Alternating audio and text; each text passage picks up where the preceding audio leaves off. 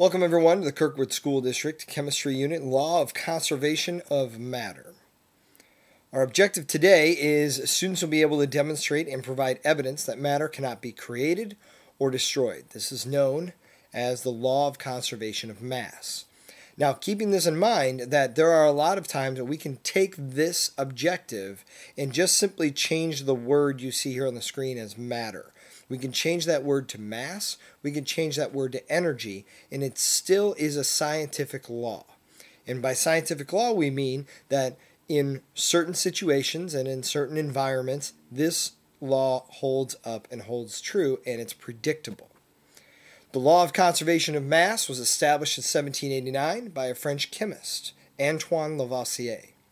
It states that mass is neither created nor destroyed in any ordinary chemical reaction. More simply, the mass of a substance produced, or the products, by a chemical reaction is always equal to the mass of whatever you started with, which sort of makes sense, that if you had 1 gram of carbon and 5 grams of sulfur, when you add them together, you're going to get 6 grams. Okay? That makes sense, but a lot of times in science, it's hard to predict and find out exactly where that product goes or where that item goes once it's created in a chemical reaction. So, for example, the Law of Conservation of Matter says that if you have 70 grams before, even though you might have had a bang or a chemical reaction, when you are finished, you still have 70 kilograms. You still have that same amount of mass. You cannot ever have mass be created or destroyed. Here's a quick video. Check that out. The law of conservation of mass states that in a chemical change, matter is neither created nor destroyed. It is only rearranged. For example, let's place 5 zinc and 5 sulfur atoms onto the 2 sides of a pan balance. The 2 sides balance because the contents of each pan are identical. Consider the reaction of zinc with sulfur atoms on one side of the balance to form zinc sulfide.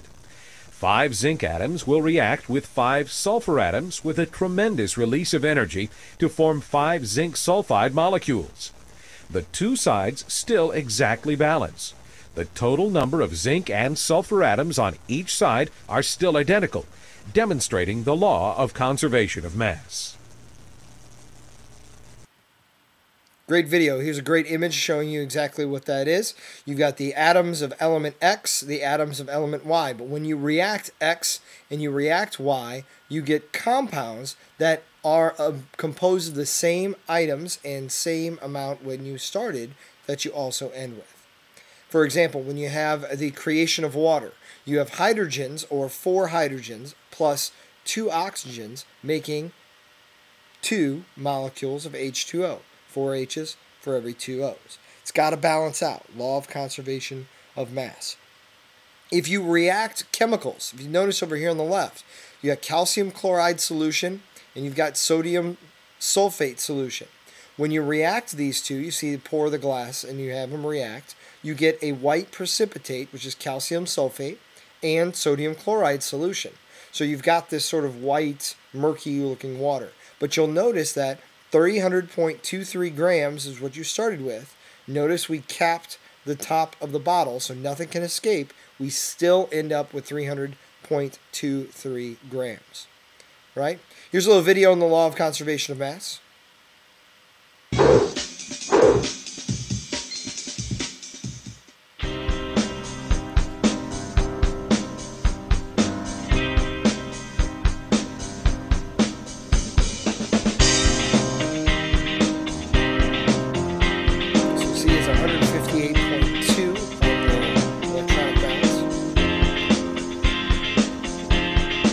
Up, 2 liquids.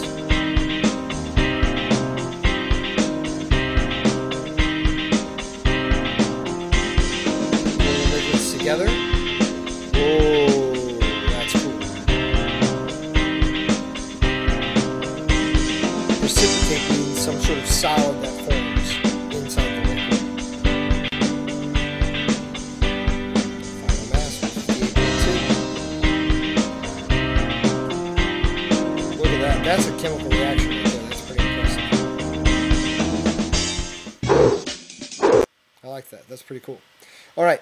So For example, when you react two chemicals together and you get some sort of gas given off, this lab setup shows you that if you can capture it with a balloon or if you capture it by the lid of a container, you'll ensure that no mass escapes, therefore showing the law of conservation of mass.